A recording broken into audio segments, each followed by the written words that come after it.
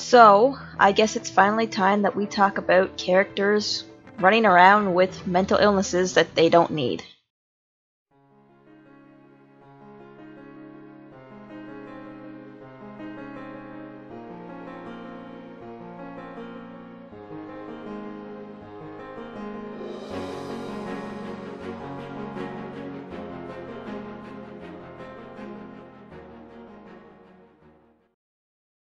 I guess that's kind of a weird way of putting it, since nobody deserves or needs a mental illness. Nobody deserves to be sick, ill, or injured in any way, shape, or form. But what's really been bothering me about the whole characters with mental illnesses is that it's become such a band-aid, such a crutch, to create a special snowflake or an edgy character. I see a lot of characters out there that, for example, because this is the most common one, have got on their reference sheet or very quickly into their bio, insanity. Okay, my character does crazy things, my character does things that may harm other people, my character does things that are not completely socially acceptable, but they're insane, so they don't have to take responsibility for those actions. Your character still has the ability to create coherent thoughts and to do socially acceptable things, and still has the ability to fit into society and is not living a mentally insane life, so you cannot claim insanity is what really bugs me. The same thing with depression and anxiety. Over time, when it comes to character development, in a lot of cases, not all, these two mental illnesses have become badges of honor. My character is depressed, so you should feel sorry for them and your character should be supporting them. My character has anxiety, so they're kind of socially awkward. Those are not the same thing. Social anxiety and social awkwardness are completely different, but that's another video for another time. What we really want to talk about here is how characters are no longer responsible for their actions because, oh, they've got this mental illness which could cause them to do this. Here's the main point in this video. Yes, a mental illness can cause a person to act a certain way. However, someone doing a certain action does not mean that they have a certain mental illness.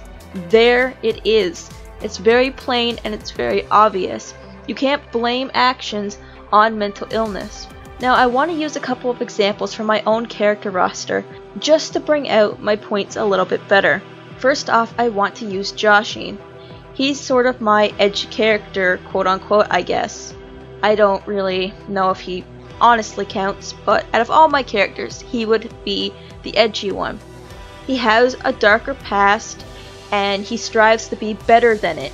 He believes strongly in justice and he wants to help others. However, he does not like crowds and he takes a long time to warm up to people. You could conclude that he has some social anxiety, that he could possibly be depressed in some parts of his backstory, or even suffer from post-traumatic stress disorder, but none of those things are in his bio, nor are they on his reference sheet. Those are things that an individual evaluating his backstory could conclude, but nowhere does it actually say that these things are true or false. Good storytelling allows the reader to imagine and to create theories as to what could possibly be going on behind this character, what's happening on the inside. You don't necessarily have to have it pinned on their sleeve for everybody to see at all times. It leaves no opening for people to be able to exaggerate or null different character traits and to create their own thoughts about the character and connect to them.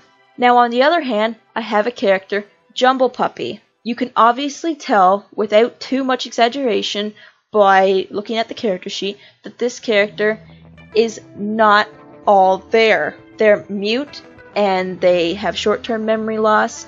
There's some mental delay and some delayed development for this character mentally. On their own, they would not have survived to adulthood. However, in my story that I'm writing using my entire collection of characters, Jumble Puppy has been in the care of Deltora, Ridgie, and even Joshing for some time. Therefore, she's been able to be rather successful, and by adding Jumble Puppy to any of their backstories, you'd be able to create fun and interesting scenarios where Jumble Puppy is trying to ask questions despite her being mute, and the character that they're hanging out with or following around is trying to explain things to them. This creates a conflict and some interesting scenarios within the story because Jumbo Puppy is unable to look after herself. It's much more obvious that something is wrong with Jumbo Puppy compared to Joshin, but they're completely different character types. Jumbo Puppy is there for comic relief, more or less.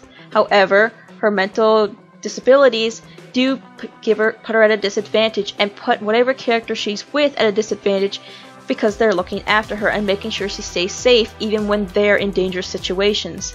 A mental illness does not have to be glorified, stuck on a sleeve, or patched on a character as a badge of honor for it to work within your story or on your character. You can keep mental illness far below the surface of a character and still work with it in a way that develops the character as they move through their life. Whether you have a character like Joshin, where you kind of have to theorize as to whether or not something is actually wrong with him, or you have a character like Jumbo Puppy, where it's rather obvious that there is something there, but you don't come out and say what it is, it's fairly obvious, at least to me, that you don't have to use mental illness as the crutch in order to reach your goal with your character. There are plenty of other ways to develop them with the mental illness in mind and still get to the point where you want your character to be. You always have to make sure that the mental illness that you're using portrays the character that you're trying to develop as well. Like I said earlier in this video, not all mentally insane characters that we see out there right now are actually mentally insane.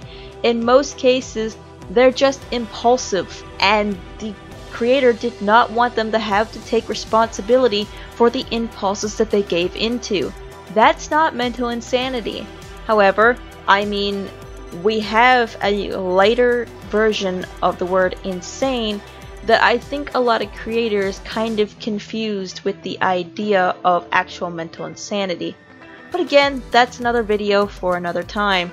I made a comment not too long ago on DeviantArt on a journal about a certain creator removing a mental illness from their character because their character didn't actually suffer from it, but when they made the character, they believed that was the only way to get the result that they desired.